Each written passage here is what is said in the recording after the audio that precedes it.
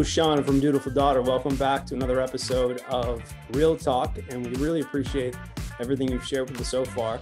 Last time we asked you about the most valuable items you found, but we do understand that a lot of this job for you is helping people sort through a lot of clutter.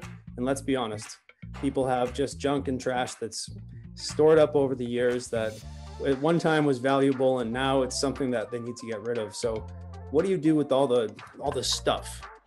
Yeah, so thanks for that question, Matt. The first thing is sometimes educating the client of the value or the lack of value in their items, because as you just said, everybody thinks everything's worth a lot of money.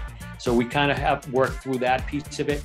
And then, as I mentioned last week, we divide things into three categories: sell, donate, and dispose. So instead of calling the antique dealer to come look at the things you think might be antiques and valuables, and then calling the Goodwill Center to come make a pickup, and then calling the junk guy, I can handle all three of those phases at the same time. So you're streamlining it, you're categorizing it, and you're helping people to really just let go and trust somebody who's going to make the process a lot easier without being afraid of, throwing away items of either emotional or monetary value. So yeah, exactly.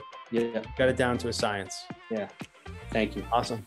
Well, that sounds great. And I appreciate all of your time throughout this episode series. And we'll certainly be using you next time I have somebody that has an estate that needs somebody who's sensitively going to go through it and treat it like it's their own family. So thank you. Thank you. I look forward to working with you. All right. See you next time. Cheers.